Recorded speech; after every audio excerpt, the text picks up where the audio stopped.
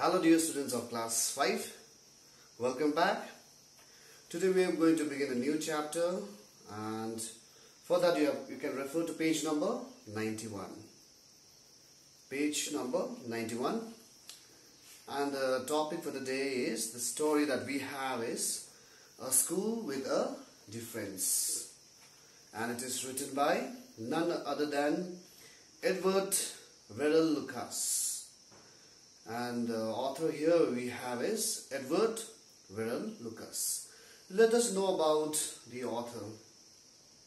Edward Verrell Lucas was born in 1868 and died in 1938, and he was an English essayist, playwright, biographer, publisher, poet, novelist, as well as editor. Some of his famous writings that we have, that includes in his works that are The Face on the Wall, A Book of Verse for the Children, A Little of Everything, and the story that we are going to deal today, that is A School with a Difference, is also one of the work of Edward Verrell Lucas. So this is I will not give a detail, but just a gist about the story that we are going to deal today.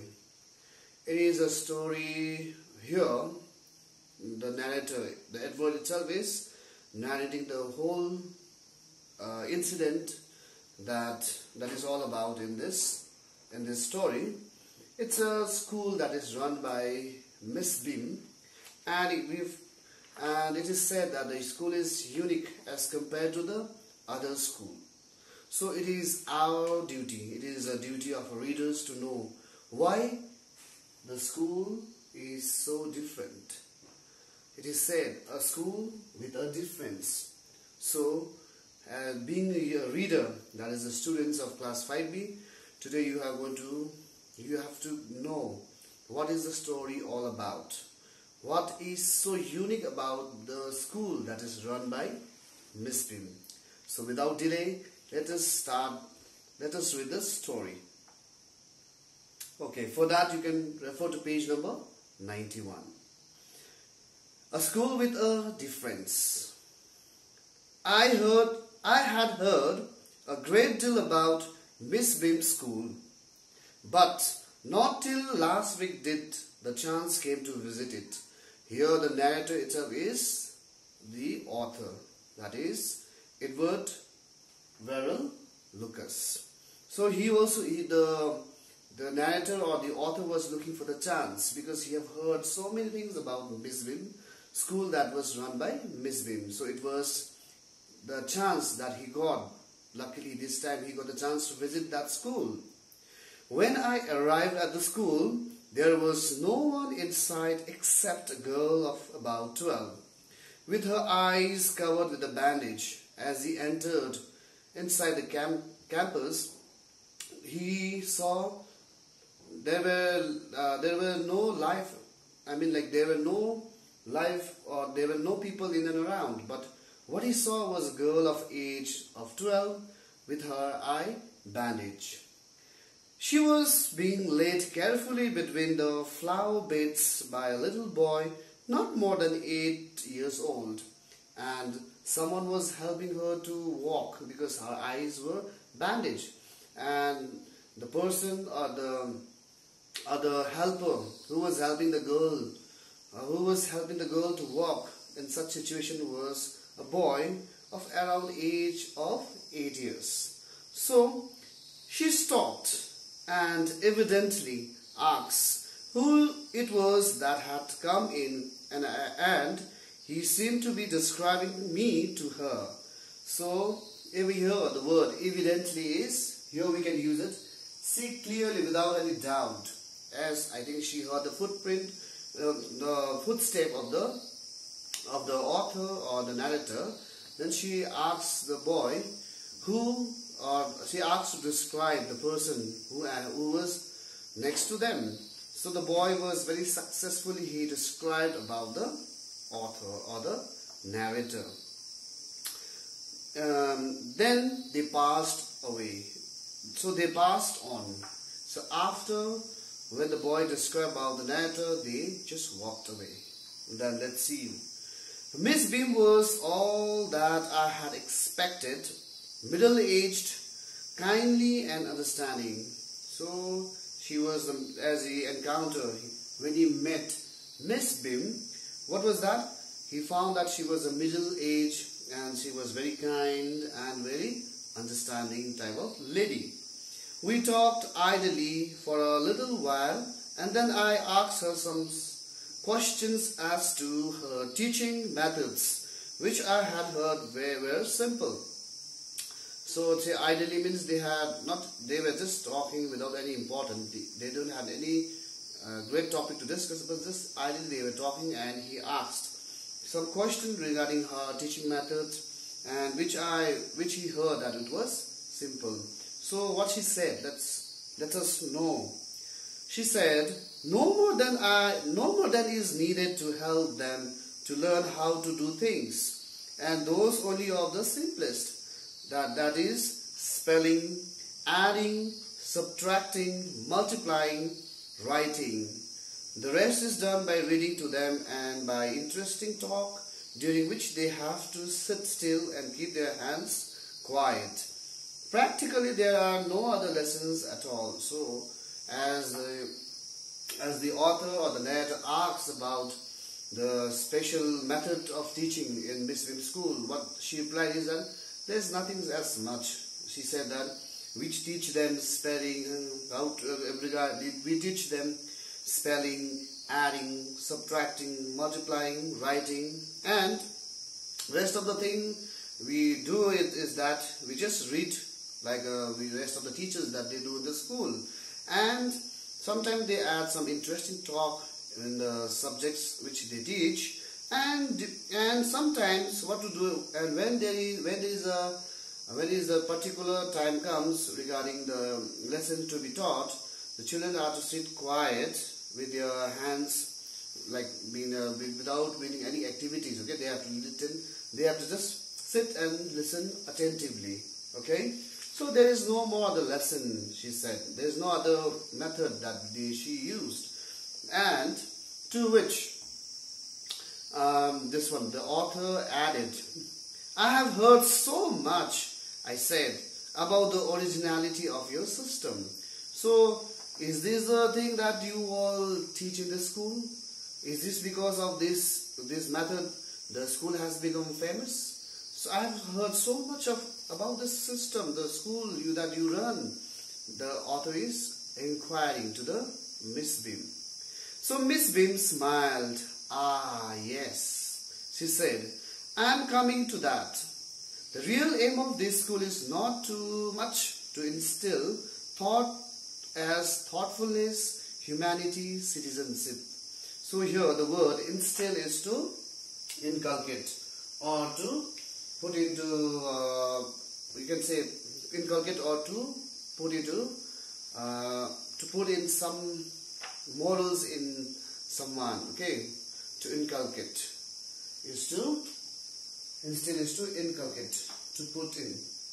Okay, so she said that this school is not so much to inculcate about the thought, that is to be very thoughtfulness and to be a humanity and citizenship. We don't give so much emphasis on these things, but this is the ideal I have always had, and happily there are the parents good enough to trust me to try and put into the practice. Looking out of the window, okay, put into the practice. So look out of the window a minute, will you? She said. So she said that our school don't give so much emphasis to inculcate the thought of thoughtfulness, citizenship, as well as humanity. But somewhere we have some practices to which here to put into the practice is to employ or to use. Okay, somewhere where we have added something in the school that we practice in the school, in which the parents are very supportive. So in between, without completing her this one speech, I think she wanted to point out something. So she said, look out of the window a minute, will you? she asks to the author. So the next. I went to the window which overlooked a large garden and a playground at the back. As she called, and in between the conversation, she wanted to show something. So she called the author or the narrator to come out and come near to the window and to look out. And as he went there, he saw the large garden and the playground at the back. What do you see? Miss Beam asked. So she inquired. After looking out the window, what do you see? She inquired. I see some very beautiful grounds. So he said, I can see a very beautiful grounds. He said, I said, and a lot of jolly children, but what perplexes me and pains me too is to notice that they are not all as healthy and active as I should wish. So as he went and he looked out of the window, he saw a beautiful garden in which there was a large playground in which very active, jolly children were playing. But the word perplexes means to his confusion or to his puzzle, he can see some of the children are not active at all. They are not as able as the children. Like every children, there were few children who were left out, and for that we have to see the detail, what is there, and he feels sorry for those children who are not equally able to play on the playground. So as I came in, I saw one poor little thing being led out owing to some trouble with her eyes. And now I can see two more in the same plight, while there is girl with a crutch just under the window watching the others at play. Now he slowly the author started to observe. As before, when he entered inside the Miss Bim's office, he saw one girl with her eye with a bandage, and there were more two children with the with their eyes been bandaged. And he also saw a girl with a crutch. And you already know what is crutch. Crutch is a stick. It's a long stick which is used as a support by a disabled people. Okay. So these are the things that he observed. Among the joyful children, there were few children who are physically disabled or handicapped. Okay, so these are the things that he observed here.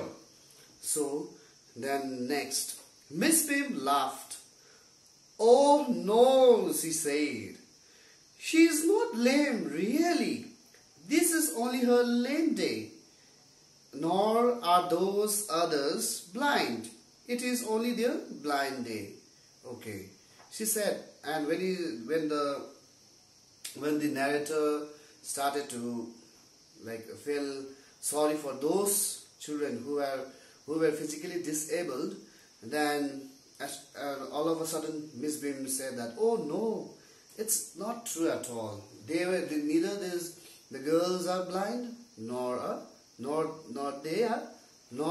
it's a lame. It is only their blind day and a lame day. Okay.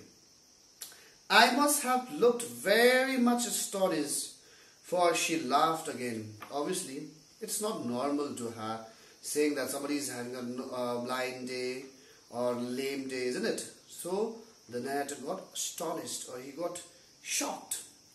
There you have an important part of our system in the nutshell. Now, so slowly she is revealing of her system. So she's saying, in order to get a real appreciation and understanding of misfortune into these young minds, we make them participate in misfortune too. The word here, appreciation, is full of understanding of the situation. It is full of understanding of a situation.